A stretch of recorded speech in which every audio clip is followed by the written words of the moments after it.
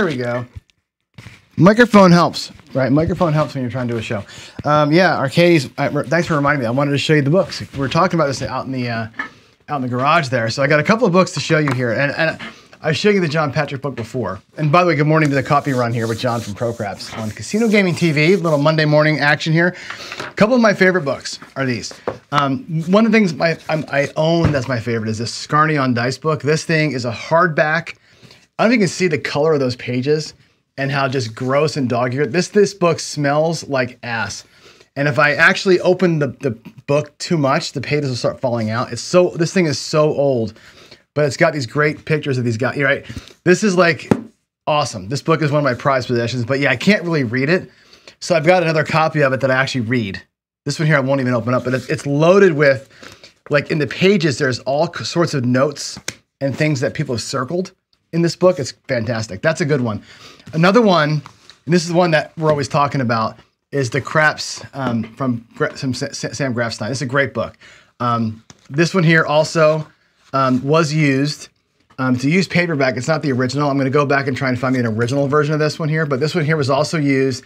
It's dog-eared. It's got highlights in it and stuff like that from the previous owner. And then, of course, one of my favorites is, now again, I'm not a math guy, right? I'm not a math player with craps especially, but I respect it. So I love this book. Actually, he's got Gambling 103 out. This is Michael Shackelford's book. This one here has basically one chapter for every game in the casino. It's one chapter for Texas Hold'em, for craps, for roulette, for all the different games. And it's like, here's the only way you should ever play craps. Of course, with Michael, it's past line max odds, right? Here's the only way to play roulette. Here's the only way to play whatever. Like the math, low house edge way to play all the games. It's all in here. It's a short book because there's not a lot to it, right? He's like, hey, here's the only way you should ever play Mississippi Stud, or whatever the game is. So it's actually really, they're all good reads for different reasons. I love the Scarney. I love the Grafstein. I love the Patrick stuff because not only is the teaching good, and I think some people will be like, you know, maybe not the teaching is the greatest thing, but some of these old guys, right? I don't really care if the math guys don't like how these guys taught. I love how they teach. I love the way those books, I've said it before, the way those books are written is awesome. I mean, like, the voice that they write the book in, it's like there's things misspelled. It's like the sentence structure is terrible. It's like they were talking and somebody was typing, and that's what the book became. Like it's like they're speaking to you in a conversation. So to read those books, to me, it's sure that you get good information about it, but I don't know, man. I read those books and I hear their voice in my head. I love that style. So I'm going to start working towards this. I'm going to start working towards all the old books and building my library for sure, right? That's a thing. But when you go to Amazon, you can find used ones. When you go there and you look up books, you can buy the Kindle, you can buy a new hardcover, a new paperback, the latest edition. Try and find you a used one if you can do it. And owning these used old things is just super cool. I mean, to me, just having it is one of those things that I just enjoy having it. It's way cool. So, all right, let's jump into the show today. A couple of things I want to get to. Yeah, let's just do it. Let's just jump on in to our next screen here, and we'll talk about like the Super Bowl. Oh my God, what a game! Now, admittedly, I did not pay close attention to the game. I'll be honest with you. We're at a friend's house. We were eating a bunch of crap. We had 4 dogs in the house and a couple of kids running around. So it was a little bit chaotic. So I didn't pay close attention, but what a freaking game. And I just got to, I mean, I know the Niners have been there before, but I got to welcome you into the family, right? I was talking to my friend Ken from Ken Knows Gambling the other day, and we're just talking sports a little bit. And he's like, never bet against Mahomes. Like, who you got? He's like, never bet against Mahomes. I don't care how good that Tampa Bay defense is. Never bet against Mahomes. And I'm like, all right, you know, so I went and put money up on the Chiefs. I was probably going to anyway because I, in good conscience, can't root for the Niners, even though that was probably the better bet to make. I just couldn't. Yeah, Seahawks fan. I can't root for the Niners, right? But I was hoping for a great game. And God, I mean, Mahomes dusted the Niners a few years ago in the Super Bowl. You had that game with Buffalo with the 13-second drive to force overtime, right? Last year, he's down again. And again, Philly had the high-octane offense last year. No way Philly loses that game except to Patrick Mahomes. comes back and pulls it off in the end. And yesterday I was talking in chats with my friends and family. I'm like, you know, if the Niners don't come out of this thing in the first quarter hot, they better come out 10-0 in the first quarter, 17-0 at half or more, because their defense is good enough to shut the Chiefs down for a while. If the Niners don't come out, they're going to lose the game. There's no way Andy Reid doesn't adjust. No way Mahomes doesn't figure it out. If they're within 10 points, that game's over. And I had this feeling the whole time. I'm like, there's no way San Fran can play this good a defense the entire game and Mahomes not find a way to get this shit done. And he did. And you got that weird freaking fumble on the punt. I mean, it wasn't even a fumble, right? And you feel terrible because the guy's running, you know, hits him in the leg, whatever. It's a freak play.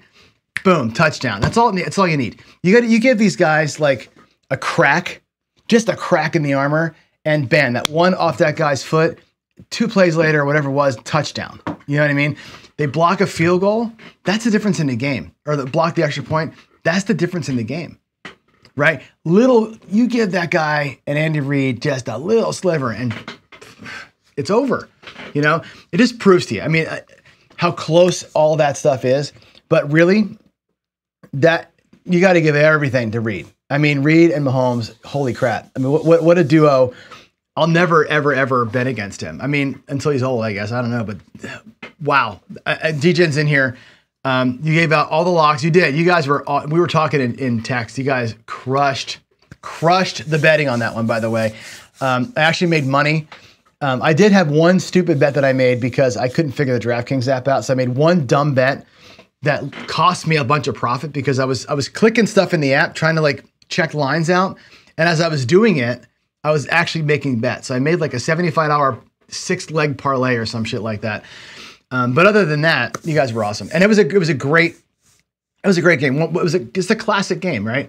And I love defense. So to me, it was like my kind of game to watch and just waiting and I kept saying in the house, I'm like, how are they going to pull this out? Like, what's going to be the way that they pull this one out? Because you knew they were going to. It's a matter of like what story is going to get written. And man, that was a hell of a game. That was a really good game.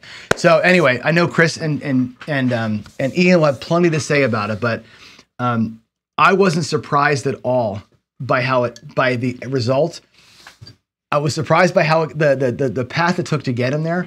But man, like I said, you give this guys one little bit, just a fingertip on a extra point, right? And a guy who's gunning into block for a punt and it hits him in the freaking heel.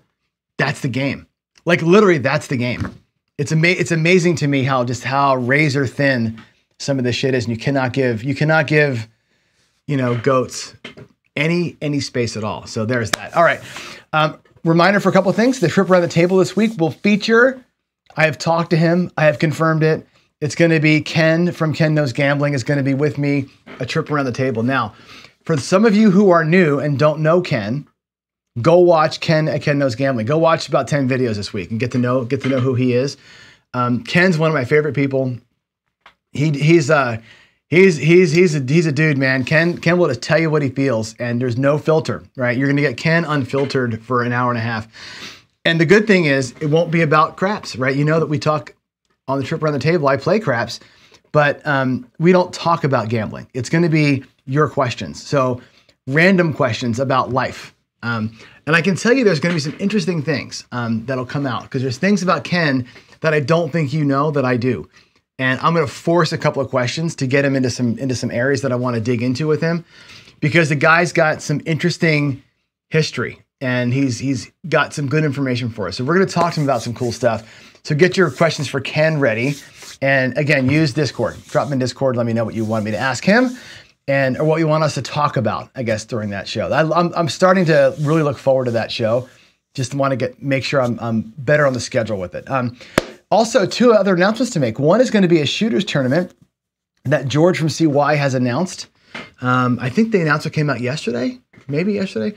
So just like last year, all the Craps Nation guys, all the some of them are DIs, some of them aren't. Some guys are just throwers, right? They just like to random throw.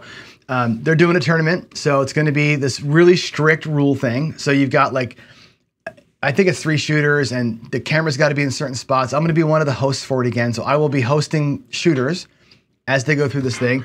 It'll be a qualifier round, then a 32 round, then a 16, then an 8, just like the NCAAs. It takes a long time to get through it. It's really fun. Whether you believe in DI or not does not matter. Enjoy the tournament because you're going to get to hear and see people from the chat that you probably never got a chance to talk to before. Not talk to, but you'll see them at least, right? Guys from Craps Nation, guys from around that you probably know their icons and their little, their chat like kind of names, but you'll get to see them shoot. And you'll get to hear the interviewers talk to them a little bit during their role and get to know them a little bit. So it's just another way to expand the group. I think it's pretty cool. So like I said, there will be some of the more well-known folks that throw, some lesser-known folks that throw, some folks that are going to literally just, I think, throw in this thing. And it should be a lot of fun. I really enjoyed it last year. It's super cool. Also, to be announced, a forthcoming players tournament. Just kind of put a pin in that. We'll have an announcement on that at some point here soon about a way to do a players tournament, like a longer running players tournament, a crapsy kind of thing. So that's in the works, just so you know, there's scuttlebutt around that. Also, I'm shopping right now for a way to do the Yo-a-thon. And if you don't know what I'm talking about here, some of you again are new. So if you're new, I'm going to tell you the story. We had a really good friend of this channel and a big player in our community, Chiro Mucci, he had a channel called Midmo Yo, the Yo, and he called his channel that because he's from Middle Missouri. So Midmo was Middle Missouri, and the Yo, of course, the 11. Well, he passed over the summer, which was unfortunate. He was like I said, a really good friend of mine, a lot of us. And we started a scholarship fund for his daughter. He left behind a very young daughter. So we started a scholarship fund last year for Layla, and just been thinking about how we're going to keep his memory alive, all that. So what we're going to do is do what's called a Yo-a-thon. And I think I've talked to Jeff, I've talked to myself, obviously. I'm going to talk to Chris from Dice DGen. I'm going to talk to other people, maybe George, maybe Alfredo, and see if everybody's willing to, on all their live shows, which we all do with a bunch of Live Crapsy, take all the 11s that we roll, every 11, we log them in Crapsy anyway, and every day just type in the number of 11s into an app. That app will track the number of 11s, and what I'm asking the audience to think about doing is pledging something like, if it's 1 cent, fine, ideally 11 cents, 11 cents per 11, you do like a Yo-a-thon. Every Yo thrown from now until September, let's say, every Yo thrown on all of our live shows, if you would all think about pledging, a penny is fine, or 11 cents is better for all the Yos. And maybe between the 8 or 9 of us that are going to do this live, I'll try and get Gargoyle and Jeff in it too. Maybe with all of us going live, we might get a few hundred Yos. You know what I mean? And you get 100 Yos and it's $100 donation from y'all, whatever that's going to be. That'd be fantastic. I think it'd be actually $100. 100 Yos would be $10, right? Or $11. Let's do it. If you're into that idea, just give me a thumbs up in chat. Just to say, yes, I'm in for the Yo Fest or the Yo-a-thon. And I'm going to start working on finding a website that'll set it up for us. You got to go through a charity to do this, or a charity website to do it. So I'm shopping right now to find out how to get it done. But I think it's a good idea. And I think between that, the players tournament, raising some money, I think we'll have some 2 kind of pathways through to raise some money between now and October. And in the meantime, I'm working really hard at getting this stuff put together for the October Craps for the Cure. You'll start seeing updates here on this show about Craps for the Cure pretty soon. Once I've got things locked in, venue-wise and time-wise and all that kind of stuff, I'll have good announcements on that, and we'll get y'all figured out what it's going to look like. All right, we're going to talk here in a minute about the daily paycheck, the drawdown, and then I'm going to do my we're going to jump into Gambling 201. We did a 101 series, 20 shows on basics of gambling. Not even about gambling. It's more about psychology, right? Now we're going to do money, money, money, money, money. We're going to talk about managing your money as a gambler, which I think is going to be, again, knowing who you are mentally, being mentally ready to gamble, now being financially ready to gamble is going to set the stage for Gambling 301 later on, which is, how does gambling work? How do the casinos make money? Where's the math in that? And then we'll get into actually getting it done. It's going to take me a while to get to the 401 series, which is where it's going to be fun. But I feel like we got to set all this groundwork. So, all right, let's do it. Let's head over to the drawdown and talk about the drawdown. And I think I switched out of the mob because I've got this, it's funny to hear me say this because I've got my two favorite ways to play, right? The Headless Horseman, and as you saw a few weeks ago, we did the Odds Maker strat. They're both kind of hybrids, okay? The Horseman is a hybrid. It's a don't pass and it's 3 come bets. It's designed to profit on a short roll. It's designed to then switch sides on a good roll. It doesn't repeat forever the DPs. It has a limit to it. There's a way you play that thing that makes it not quite as hybridy as a normal hybrid is. But what I found is the more hybrids I play, the more 6, 7, 8s I play. The Storm was a good example. The 6, 7, 8, we struggled with it, especially early. The Mob, we struggled with it early. Whenever you are splitting sides like that, you end up just bleeding. You bleed until the good thing happens. Sometimes though, the bad thing happens as often as the good thing does, and that bleed is where your losses are. That's how the Mob felt. The Mob felt like we'd lose, we'd win, and then we'd bleed, and we never really had a consistent on it. And that's why I got rid of it. I'm just going to go as much as I can, picking a side or playing something low volatility for the paycheck. The paycheck has got to be reliable. It's got to be somewhat safe. You don't want to go out there and burn 5K every day on a paycheck, right? And I think sometimes the laddering systems, that can happen to you. You can get ripped on that thing. I'm trying to keep it as low vol as I can, which is why I'm avoiding things like Anthony wants me to do the power of the 7. I'm not going to do a big ladder system. A, the bankroll right now isn't there for it. But B, I don't want to run the risk of torching the whole thing and the win goal being too small. The drawdown here is a thing that might go, it's kind of orthogonal to that, right? It's a little bit on the opposite side of that. So I don't know if this is going to work or not. I'm going to give it a week. We'll see how it feels. It's a pure right side play. If you watched the show this morning, you know what I'm talking about. It's a 4 unit to 2 units to 1 unit, and then you're out. The question I've got with it is going to be this, and what is our win goal? What we know is that if I start with 1080 across, right? I know that if I get 3 hits, right? 1, 2, 3 hits, it's $500, roughly $500 in profit. So 1080 wins you 500.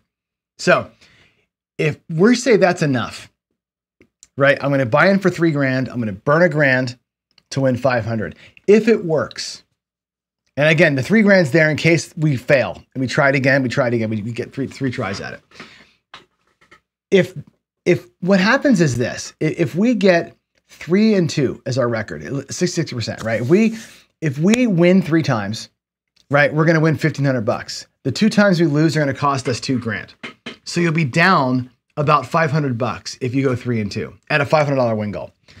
If you go 4 and 1, 75%, right? Now we're going to be, or 80% rather, now we're going to be up at $1,000 in profit. You're going to win $500 4 times, $2 grand. You're going to lose $1,000 once. You're up 1,000. Cool. However, if you do the drawdown twice, go 1080 to win 500, and then do 1080 again to win 500. Now you're winning $1,000. Okay. Here, if you go 3 and 2, you're going to win $1,000 because 3 times 1,000 is 3,000. The 2 losses of 2,000, you're up $1 grand. If you go 4 and 1, you're going to win $4 grand and lose 1. You're net up 3. So I'm wondering if raising the win goal from 500 to 1,000, even if we still are at 3 and 2, it's easier to go 3 and 2 than it is to go 4 and 1. But it's easier to win $500 versus 1,000. So I'm torn with leveling here. So we're going to spend this week doing it this way. We're going to try it once and leave and count our wins. We're going to try it twice and leave and count our wins and see how this week feels. Today we did it twice. We did the $1,000 profit today. We did that just fine. So you can bet that every time you do a $1,000 profit, you're going to get the $500 profit, right? So that's a given. It's a matter of how many times we don't get the second 1,000 is really going to be the test. So I'm going to run this thing this week in a trial run again, just bet leveling side from the side of bet leveling, and this notion of how reliably can we get 3 wins or 4 based on lower or higher win goals. So we're going to play with it that way this week, and just do our analysis that way. Okay. You're saying, what is this? What is going on here with pizza?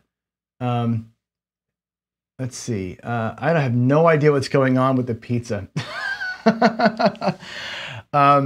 There's some whole thing going on in there about that. Anyway, I'll maybe I'll cover it later. All right. There's regional biases in pizza. First of all, that Chicago bullshit ain't pizza. There's no bias at all. That ain't pizza. That's cheese pie. Let's just get one. Let's just call a spade a spade. That Chicago deep dish crap, it's not pizza. And I had the microphone and I'm right about that. That's not pizza. Other styles of it, I can get it behind. Pan pizza, Detroit style pizza, the New York style. We can have arguments about what's better. That Chicago crap, that ain't pizza. That ain't pizza. Love you all from Chicago, but sorry, that's not pizza. Cheese pie. And it's too much cheese. Anyway, there's why we got on that subject. Let's oh wow, we're on the wrong thing. Oh, you know, I didn't pull the screens up. Let me wow, hold on, give me a sec. I gotta get down here and talk about where's my stuff? I lost my place. Give me a second here, guys. I lost my place. Where is it? Here it is. Okay. Oh wow. Whew, that was not a good transition. Sorry about that. I do want to start this session, the Gambling 101. And before, and just, you know, when I get done with this, I want to go to my table. I've got something to show you today, and I want to get your opinion on it after we go. All right. Let's see. So money management. I say this a lot, and I don't mean to be pedantic about things, but I say all the time, this is the secret to gambling, right? And I've said that about understanding how to bet a variant. I've said that before about knowing your personality. I've said that before about a lot of things.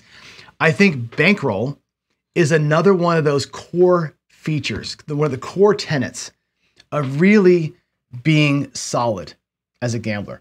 And so this series that we're going to start here, it's the first part of Gambling 201, is going to be all about money management. And I mean all about money management. We're going to get into all these topics. I just want to give you kind of a top-down look at what I plan to talk with you about over the next couple of months. Maybe 2 weeks, 3 weeks, whatever. Here's the things I want to get into. I want to talk about financial planning in general, and specifically with how it relates to gambling. Now, I know we've got a couple of people in our live chats here that do financial planning as their job. I know Ed Robinson does that. I think it's Anthony is into playing the markets. I know El Toro plays the markets. I've got really good friends that are investment and wealth managers. That's a part of it, right? I'd like you to take some of the cornerstones of those things, and we're going to apply those to our gambling budgets. And I say this a lot, right? We all say, oh, 10% is not enough. 20% is not enough. Well, guess what? 10% return in the real world is a great return. For some reason, we're never satisfied with that at a craps table or at a roulette table. But I think having this disciplined financial approach that a lot of financial planners bring, along with just a little bit of degeneracy to kind of push the needle a little bit, is where it's at for us, right? And I know when I invest with my investment person, we always have the discussion. You probably do too with your 401k. Do you want to go conservative, medium, aggressive? All those ways to invest your money, and you kind of split like 25% goes aggressive, 10% goes whatever, right? Same thing at the table. It's what we talked about in Gambling 101, right? Splitting your time and your money between conservative and aggressive plays is exactly how you play the financial markets. And we're applying that logic to the casinos too, okay? How you plan your sessions and your trip from a budgetary standpoint. We're gonna look at multiple bank accounts. I've talked to you before about having what's called a 401g account, or an account you set up just for gambling. I'm gonna show you the way that I set up my accounts. I'm gonna show you not my actual bank, but my personal bank account system, as well as my gambling bank account system, and show you how splitting your money around different places helps keep you organized, and it helps keep you disciplined. It accounts for how we handle our expenses, our profits, and our losses. It actually puts money into differing funding sources. And when funding sources, I look at our bank accounts, I also look at ways to fill our bank accounts. And for example, when you're starting a trajectory in gambling, your 401g account will have $0 in it. You can't, right? It's gotta come from somewhere. What's your side hustle that's putting money into your 401g account so that you can go out and gamble and grow the account? So we're going to talk about funding sources as well, ways to kind of build your bankroll so that you can go out there and have some fun at the casinos and maybe win some. Okay. We'll talk about managing money at the tables during sessions and during series of play at the table. We're going to look at my craps rack management strategy again. I know that other people have their own rack management strategies. Joe does for sure. I know Victor does. We'll look at the way that other folks manage their racks. I think it's an important thing to look at that. We'll look at how I manage my stacks at a blackjack or at a roulette table to know where I am, because it's different without an actual rack like you have in craps. We'll look at calculating proper win goals and loss limits. And again, today's a good example. I'm going to talk about the drawdown. What's the right win goal loss limit for with the bankroll that you've got? How do you manage that in a rack? How do you plan for that going to a session? We're going to bring in some experts to talk about how comps really work at a casino, how the bosses really rate you, and to the point where what is the computer that they do? What are they typing in? Like, what information do they give the computer to let them know what your rating is so your comps can be calculated? Some casinos calculate it all with computer. Some casinos have it with a person still, a boss deciding what that is, right? We'll talk about some of that. I want to talk to you about taxes. It's been talked about here a lot. What do you do with a big win? How do you handle a big win? Sometimes you can't avoid taxes. Hand pays on a slot machine, you can't avoid it. They're going to give you a piece of paper. You win the fire bet and paperwork comes out. You can't help that, right? You're going to have to pay taxes on some of that stuff. But how do you handle bigger wins when it is just chips and cash? How do you do that, right? In fact, a big win at the table with all those chips, what do you do from a security standpoint? Okay. And an option there might be looking at marker play. And I think there's a negative connotation to marker play. I think there's a positive way to look at marker play as well. So I'm going to explore all these things with you over the next, whatever this is, 18 to 20 days. We're going to spend about 20 minutes every day on one of these topics and kind of just break it down a little bit.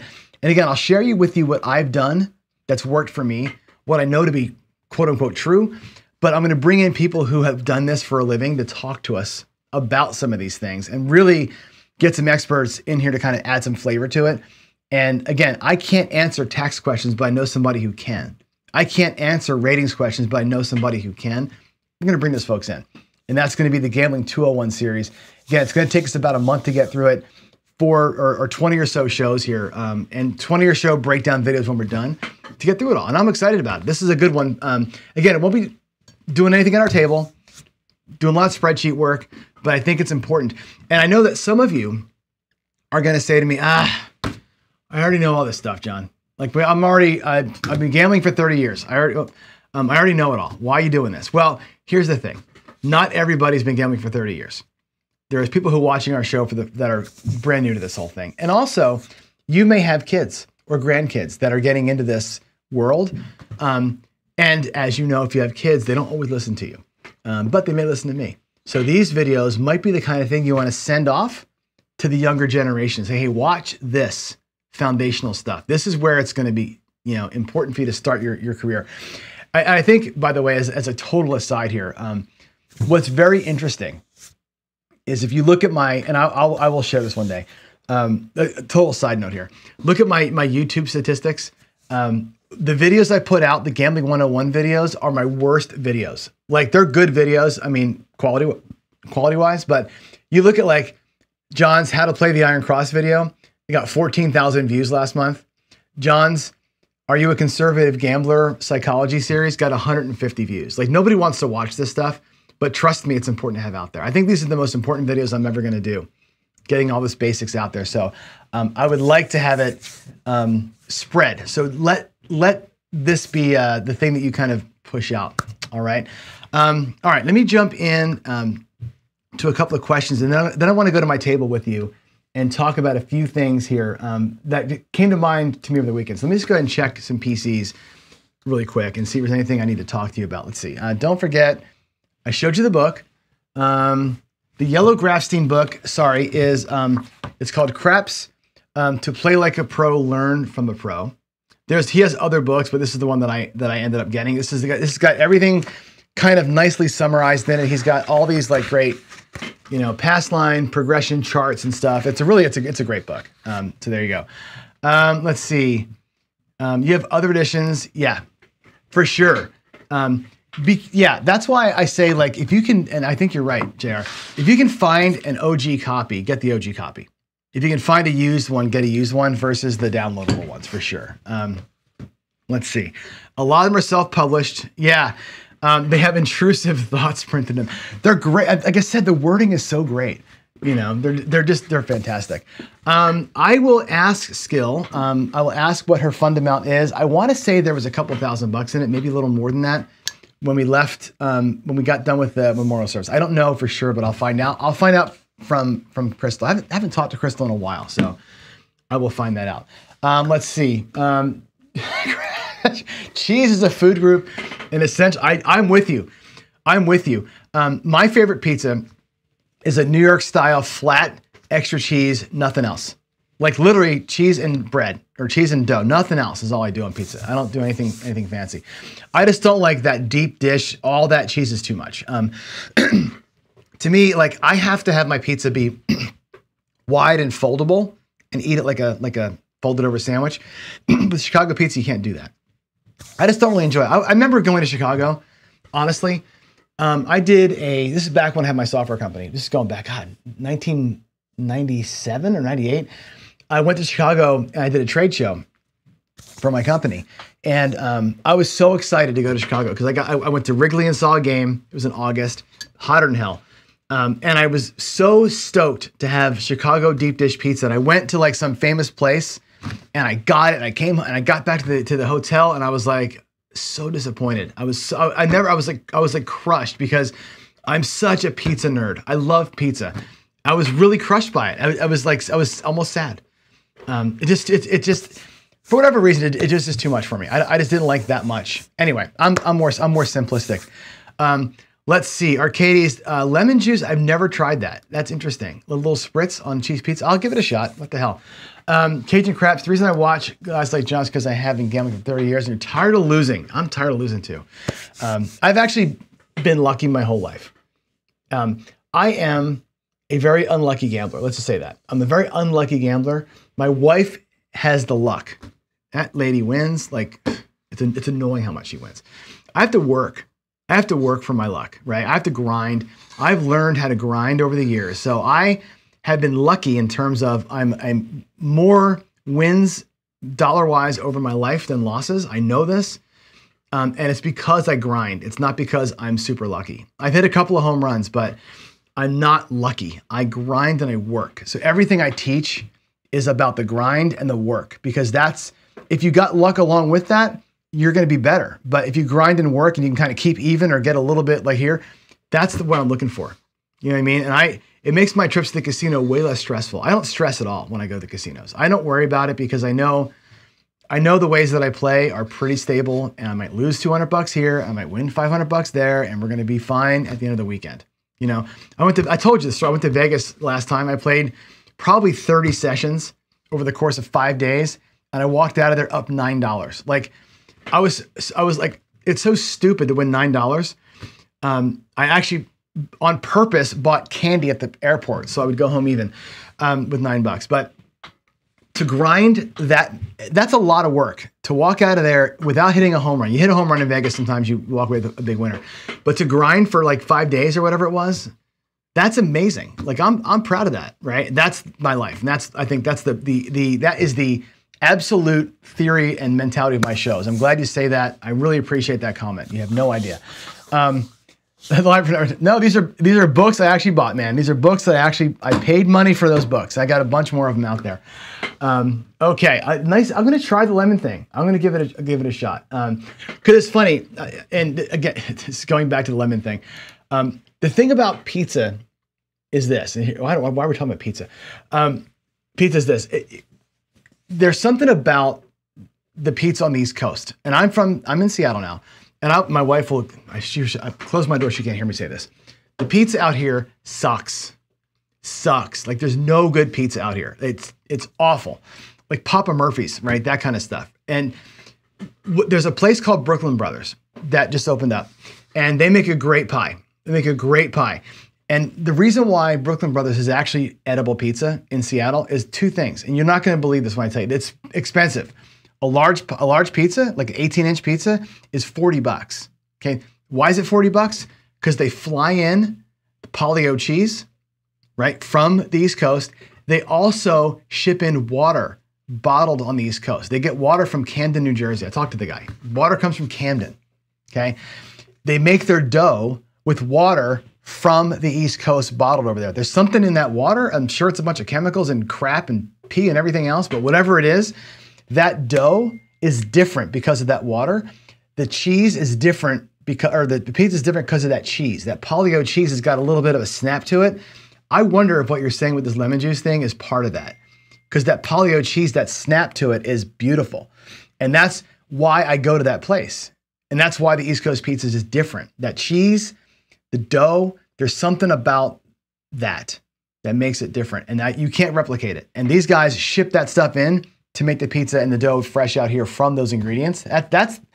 It's goofy, but as a chef, I can tell you there's the properties of how you make the bread is a big thing, and that cheese makes a huge difference. So when you see like expensive butter or different brands of cheese, there's a difference there. And polio is the secret to it. Anyway, that's not at all why we're here talking. Let's go to my craps table. I'm gonna go play a little bit. I'm gonna show you something that I've shown you before. And actually, the reason why I'm gonna show you this is because I wrote a letter to two people, Michael Shackelford and to JB. Both good friends of mine, both who are very well versed in the math of things. Let me show you something cool. I've shown you this exact move before. This is gonna be the $25.06 move, right? I'll do it on the 8. I'm gonna put a $12.08 out here. Now watch this. And I know that some of your local casinos will not take this bet. And I think this might be why. My local used to bitch at me all the time, saying, we're not gonna take the bet. It's not a proper bet. There's the 8. It's not a proper bet. Make your bet right. Here's what they're saying to you. Watch this. This is an interesting ROI discussion. The $12.08 pays $14, okay? 10, 14. Now check this out. If you say press it, they're gonna give you the cap, the $2. They're gonna make your 8 look like $24, okay? You have $2 in your rack. 24 pays $28. You've got 2. So here comes $28. You've got 2. What I do, drop the 2 and say, give me 30 for 2. 30 for 2, right? That's what this does. Now look what you have in your rack. If you pull it all down, right? A press and a pull. That's 25, that's 50, and that's 4. $54, okay? That's a standard $12.08 full press, pull it down when you're done. Check this out. $12.08. Move this up over here a little bit just to get out of the way. $12.08. We're gonna get paid $14. I'm gonna say, take it to a quarter. And they're gonna say 24. I'm gonna say, no, take it to a quarter. I'm gonna get back $1. Now I've got the 12 I started with plus the 3. It's $25. It goes to a $25 bet. Bam. Okay, now, what does $25 pay? Everybody, 25 pays 29.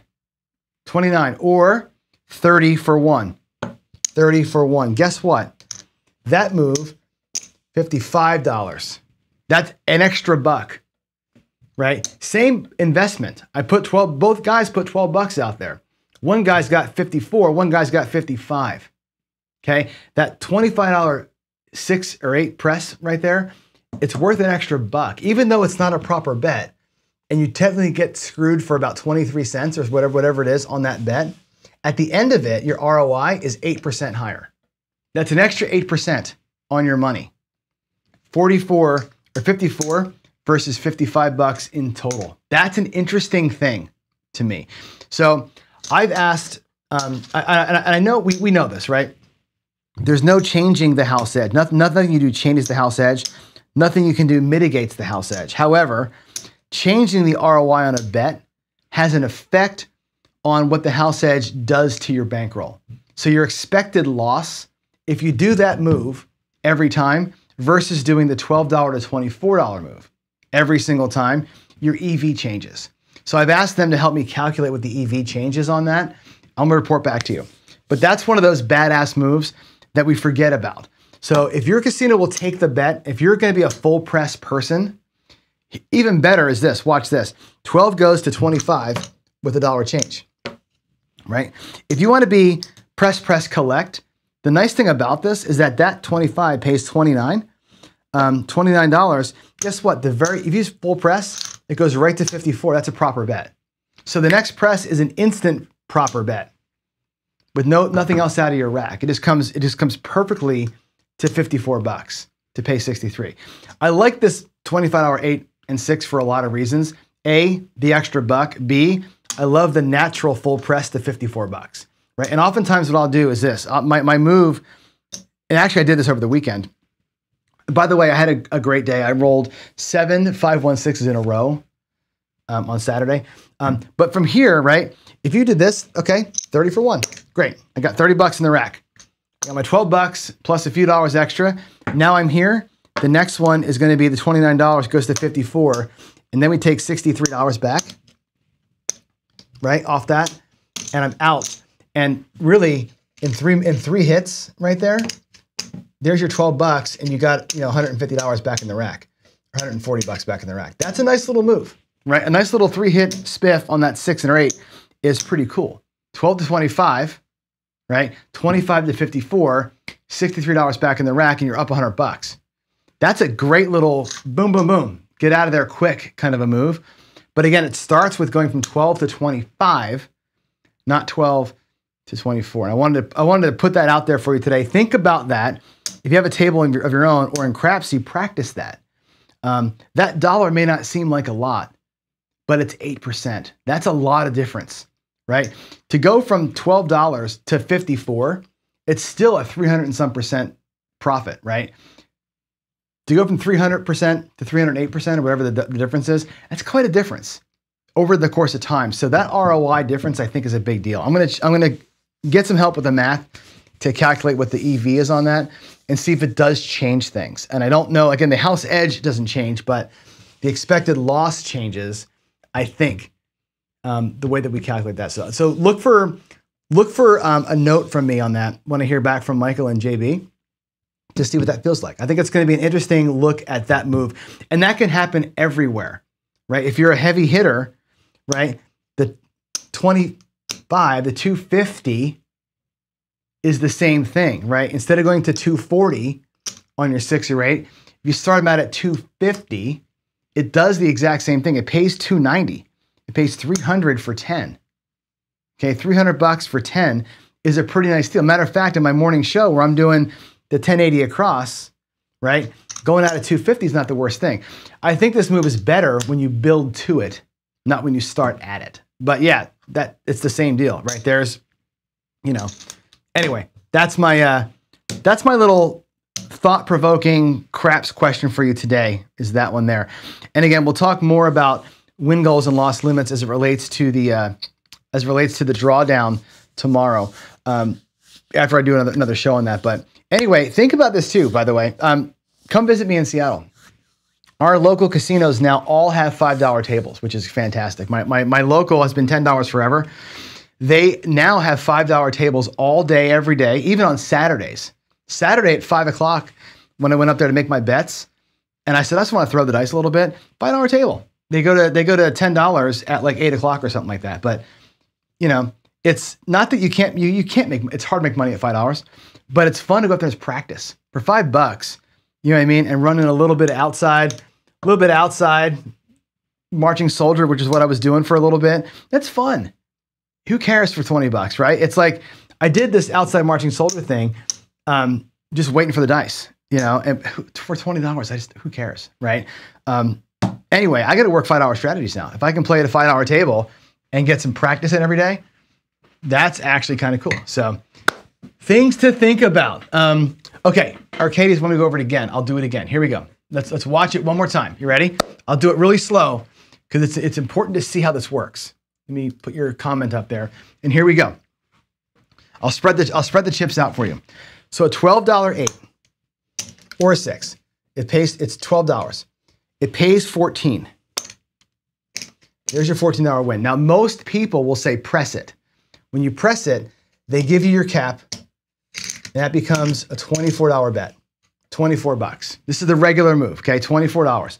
That pays $28. 25, $28.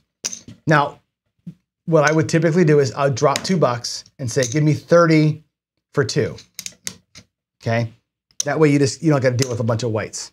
Okay? 30 for 2. If you bring all that money back to your rack, 25, 50, 4. That's what that, if you brought it down. So 14 or 12 to 24, 28, and bring it all down, you get $54 in your rack. That's the normal, everybody does this move, okay? What I do here is this, $12, same thing, $12 pays 14, 10, 14 bucks. I'll take back $1 and say, make it a quarter. Now it's gonna be 25 bucks. It goes to a quarter. So instead of taking $2 back, take $1 back and ask them to make it a quarter. They're gonna yell at you and say it's not a proper bet. You're gonna say, I don't care, I know it pays $29. Cool, $29 or $28 or $29, it pays $29. You can drop the 1 and say, make it look like 30. You're bringing back 55 versus 54. So you get an extra $1, right? That nets you an extra $1, all said and done. Because there's those nickels become a quarter. So that guy's got 54, you got 55. Same starting point. You both started with 12 bucks, but you end up with an extra $1, right? That's 8% different in the net profit. That's fantastic. That's a weird little, like the way the math works on that is weird. And that's going to affect your expected loss for sure. If it's played that way. So I got to, again, I don't know how to calculate that. I'm going to find out how do you calculate the EV on that, but that's how that move works. Pretty cool, right? Anyway, let's go back over here to the other screen. Okay, there we go. Buckeye, you cracked me up, man. Those roulette strategies were complicated. I have to practice putting the bets out there to make those things work. I was gonna do it, but then Friday got out of hand with all the other stuff that was going on. I'm simplifying my life. But yeah, those are cool. They're just a lot, right? I gotta go and really get through it and practice how many moves there are to get it working. But yeah. Don't be stealing my content, bro. What did I steal from you? What did I do? Let's see. We are kindred spirits. Yes, for 100% sure. Yeah. I don't know, Skill. The $26 one is weird because the payment is 30 bucks. So if you go from 14 to 26, you get paid 30. That would be, I think it ends up being the same, doesn't it? It might be an extra, I have to go do it. It might be an extra $1. It's just interesting. I mean, the $25 one is the one that I've been doing. I'll try with 30. Anyway, let me ask Michael and JB what the math is. I know that there's an EV impact to that. I just don't know how much and how to calculate it. So, all right, there we go, guys. I'm out. It's 9 o'clock. Time for work. Time for finish off the Monday kind of thing. Let's get out of here. Y'all are awesome. Thanks for being here. I hope you enjoyed the Super Bowl. Chris, DGen, quickly in chat, are you going to do a recap with Ian? Super Bowl recap show kind of thing? Oh, you're some improper bets. Is that your plan? Are you going to do something? Just let us know in chat if you're going to do it. I think, by the way, the next Dice Control show from Jeff and those guys is next week.